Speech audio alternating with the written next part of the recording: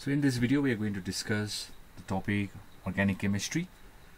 So most of the students complain that organic chemistry is tough. So we are just going to begin with the basics of organic chemistry. From here you will come to know how to write the formulas of organic compounds. So today we are going to discuss introduction to organic compounds and the unique characteristics of carbon, that is your tetravalency and catenation.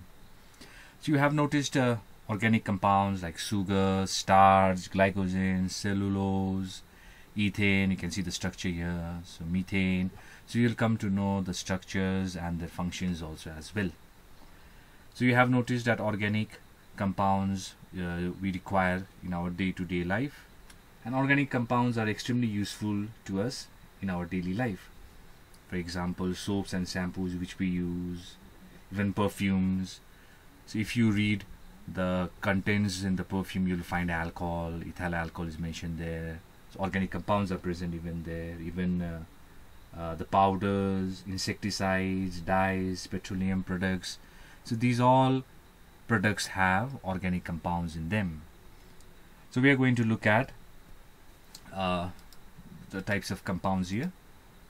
So compounds are of two types, inorganic and organic. So inorganic compounds means those compounds which are produced from minerals and non-living sources. They are known as here inorganic. For example, copper, silicon, phosphorus, copper sulfate, sulfuric acid, hydrochloric acid. So these are all compounds produced from minerals. So what are organic compounds? Organic compounds are obtained from living sources like plants and animals. So there are two types of compounds, inorganic and organic. Now let's look at the meaning of organic chemistry.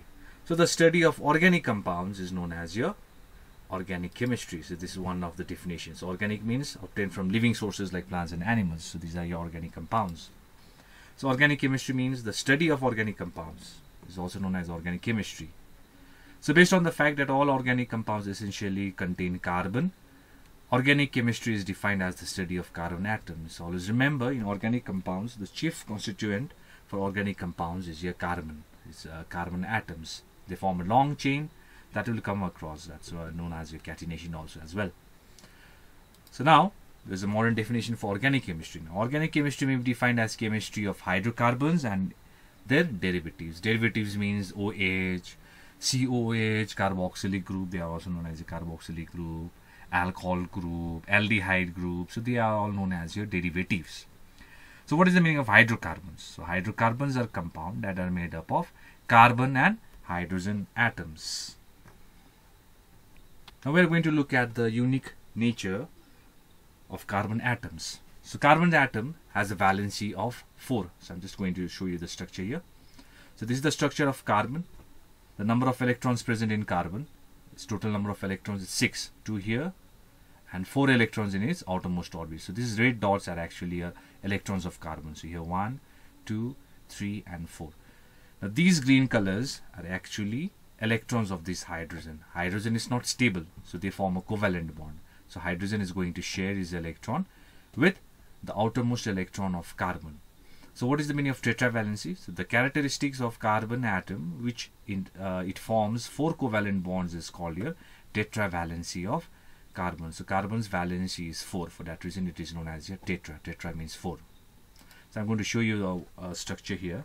So this is our carbon here. So I'm just going to make the outermost electrons here. Just I'm going to show the Lewis dot structure, which I have already explained in the previous classes.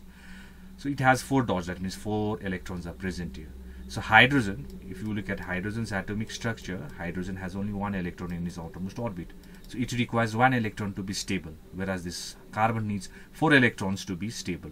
So this hydrogen will come here and form a bond with this electron of carbon. So this hydrogen will come here with this electron and they will form a covalent bond.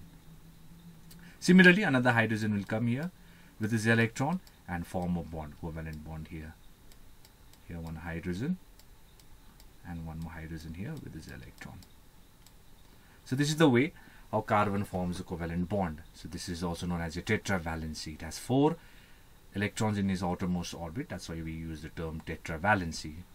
So we will come across the nomenclature. So our nomenclature is methane. Actually, there's only 1 carbon here, so we write as meth. and there's a single bond, that's how we write ene. So we'll come across this in the next video when I'll start explaining you the nomenclature. So this is your methane, how it is formed. So this is known as your tetravalency. Now another property for carbon is known as your catenation. So what is the meaning of catenation? You can see here carbon and carbon forming a long chain here. So even these black colors are actually a carbon, and white is your hydrogen. This is your atomic structure. You can find this model in the stationery also. So what is the meaning of catenation? The property of self-linking of atoms through covalent bonds in order to form straight, branched and cyclic chains is known as your catenation. So catenation means it has a unique property to link together. This carbon has a unique property to link together, also known as your self-linking. So this is known as your catenation. So I'm going to show you how catenation works. So I'm going to show you the catenation. So carbon has the property of self-linking. This is due to your electron affinity, which you have done in chapter 1, that's periodic table. You come across the electron affinity. That's what's going to happen here. Now this electron needs to be stable. In order to be octet, what is going to happen is, now this electron of this carbon is going to form a covalent bond with this electron of this carbon. Similarly, this electron will bond here, this electron will bond with another electron of carbon. So as well as this electron will bond here, even this electron will bond here. So you can add more carbon here also. It's going to bond here, that's formed a bond. So you can add more carbon along with its 4 electrons here, 4 valency, it can bond. So it can form a long chain as well. So it can form chain here, it will form a longest chain. So this is known as your catenation, the self-linking of carbon atoms through covalent bond. So what happens to the remaining electrons? You can add here hydrogen because its valence is 1. So you just add hydrogen here and form a bond with this electron of this carbon. So in this way, the carbon will form the longest chain, also known as your self-linking as well as catenation. So here I'm going to show you the types of chain the carbon can form. So this is your straight chain. You can see carbon and carbon forming a straight alignment here, linear. So this is known as your straight chain. So branch chain I have showed you here. So this is your branch. In the tree there are branches, isn't it? So similarly these are your branches. So they form a straight chain as well as a branch chain. So this is known as a branch chain. Look, carbon is here, it has formed the branches here. Look, carbon. So always remember, always look at the carbon and how it has formed this branch. So this is known as your branched chain. So this is also one example of branch chain here. Look, carbon has formed its branch here as well as here.